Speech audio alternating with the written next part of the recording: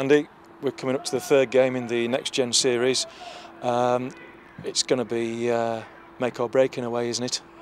Yes, it will. It'll be. To be fair, we've really enjoyed it, the games, and I think they've been excellent games. I think certainly Barcelona, we played well, and our performance was excellent with some good football. I thought the Marseille losing 3-0 there flattered Marseille. We conceded 2 in the last 8 minutes, and we were pushing to try and get an equaliser. So, but then again, it's not just about the results; it's about the preparation and experience for all the young players.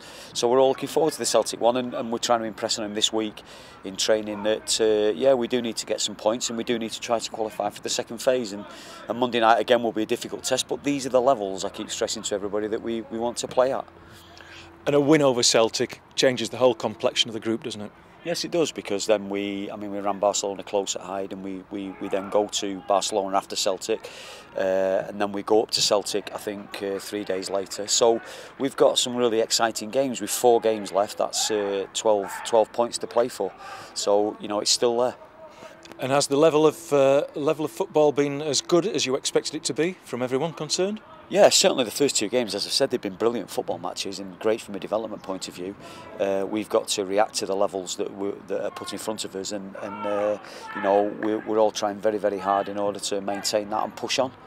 So it's a case on Monday night of everybody getting behind the team, cheering the lads on to victory. Yeah, hopefully. And as I said, we played Barcelona, we had a really good crowd. I'm hoping that we're going to get a really good crowd on Monday night.